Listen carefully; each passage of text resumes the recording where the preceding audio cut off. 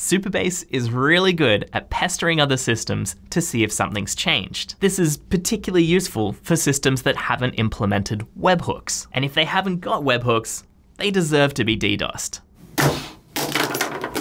So this is called polling. Supabase can send a request to another system and compare the response to the one it got the last time it sent that request. If nothing's changed, it does nothing. If something has changed, it can update a table in Supabase, and then that can flow through to other systems or client applications.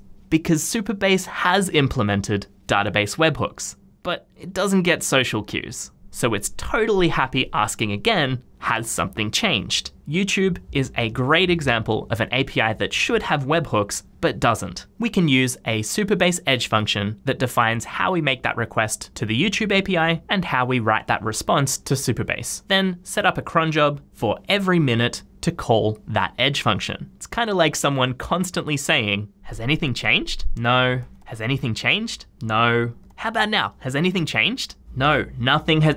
Oh wait, no, something has changed. Awesome.